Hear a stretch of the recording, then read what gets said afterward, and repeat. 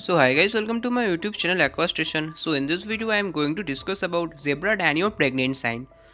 So zebra danio are small schooling fish.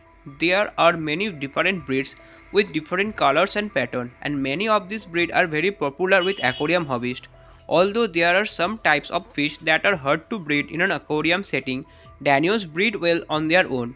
If you suspect your female Danio may be pregnant, it's important to find out for sure so that you can prepare the tank for the baby fish, which is called fry. Step 1. Note the temperature of water in the aquarium. Danio fish usually spawn at temperature in the low to mid 70s Fahrenheit.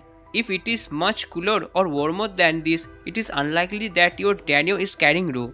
Step 2. Make sure the fish you are looking at is actually a female. Male and female Danio look very much the same, but if the fish in question turns out to be the male, he would actually be having some serious health problem.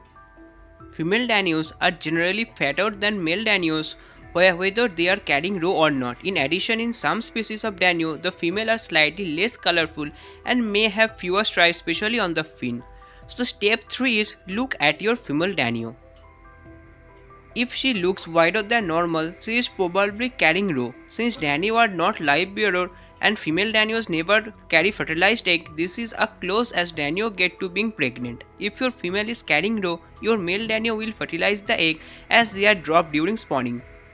Step 4. Watch your fish behavior. Danios like to spawn in the morning. If your fish chase each other quite a bit at this time, your female may be carrying roe and the fish may be spawning or near the spawning.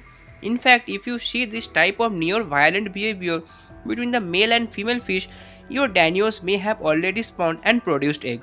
So these are all information regarding how to know whether your zebra Danio fish is pregnant or not. I hope this video will help you. More videos are coming soon, so please stay tuned to my channel.